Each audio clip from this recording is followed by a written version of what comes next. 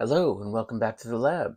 So I wanted to do a quick follow-up video to the GPSDO video I did a week or two ago. I finally received the matching uh, distribution amplifier that goes with the GPSDO. The GPSDO was shipped to me from a warehouse here in the States, so it arrived within a couple of days. But the matching distribution amplifier actually had to come from overseas. So it took about 2 weeks, but it got here yesterday. And so I hooked it up and I wanted to demonstrate it now. The distribution amplifier takes the 10 megahertz input from the GPSDO and it has 8 separate BNC outputs. So it's not really so much of an amplifier as it is a buffer that provides 8 outputs, can allow you um, to connect to up to 8 different instruments that take 10 megahertz reference input to phase lock all your instruments together. And it just so happens that I have at least 8 of them that I need to phase lock, so this will fit my needs perfectly. So let's take a look at the output signal of the GPSDO through the distribution amplifier on my scope and see what it looks like. Okay, so the upper trace, channel A on my scope, is connected to the output of the distribution amplifier, and it looks like we have a nice clean sine wave. Looks like about 3.3 volts peak to peak, sinusoidal waveform. I don't know what that is in dBm, but it's about plus, I don't know, but it's 3.3 volts peak to peak. Very nice waveform, and that should be sufficient to synchronize all of my instruments to the 10 megahertz reference output from the GPSDO. Now, so what I've done is I've hooked up the output of my 3325A that I repaired in the last video to the channel B of the scope, the lower trace of the scope. And I've set it to 10 megahertz and also about 3.3 volts peak to peak. And when I turn the output on, you can see that the frequency on the 3325A is significantly off from the 10 megahertz reference standard. It appears to be, I don't know how many hertz off that is, but it looks like it's not very close at all.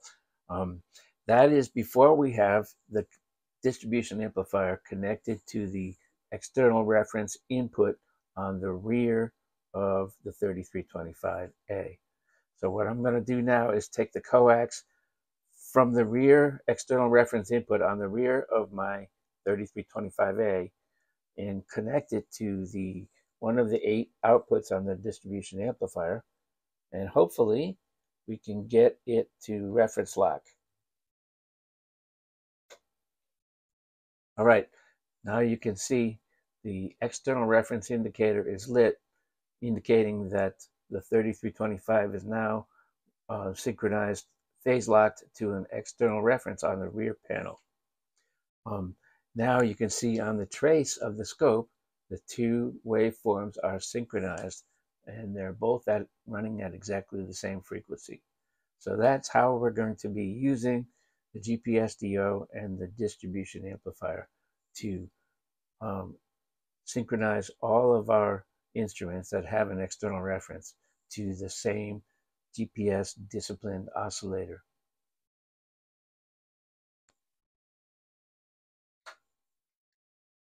So I had a viewer ask me if I could open up the GPSDO and we could take a look at what's inside. So that's what I did. Here, obviously, we have the OCXO. It's an oven-controlled crystal oscillator. I can feel that it's still warm because I had it plugged in the whole time.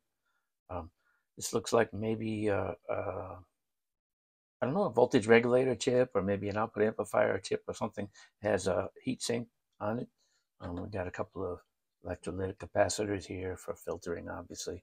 There's a very tiny little battery over here, a little tiny battery, I guess, to store something in NVRAM or something like that, store some configuration settings or offsets or some other data. I don't know. I don't know exactly what any of this stuff is. Um, Obviously here, the GPS antenna comes in through here. So this must be the GPS receiver inside this little can on a single chip, essentially. Lots of support circuitry, lots of all surface mount stuff. Controller chip, obviously.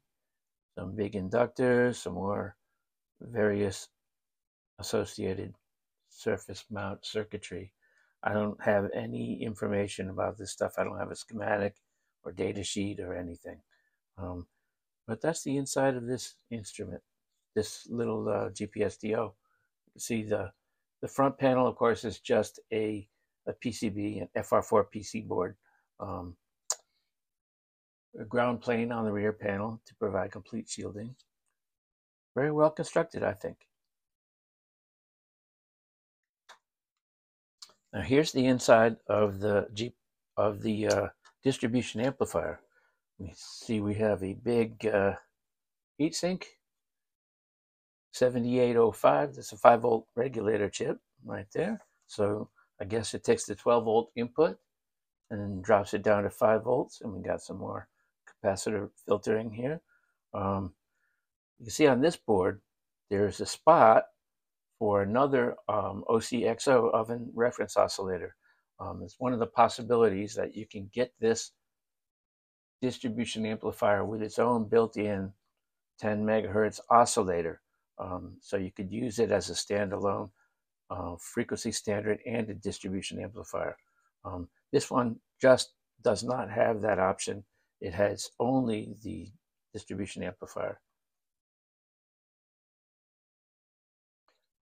On the underneath side, more surface mount circuitry. I was thinking this must be analog amplifiers, but in fact it probably is digital logic, CMOS or something like that. In fact, all these little chips are probably digital buffer chips or inverters or something like that, perhaps. You can see these strings of capacitors and inductors.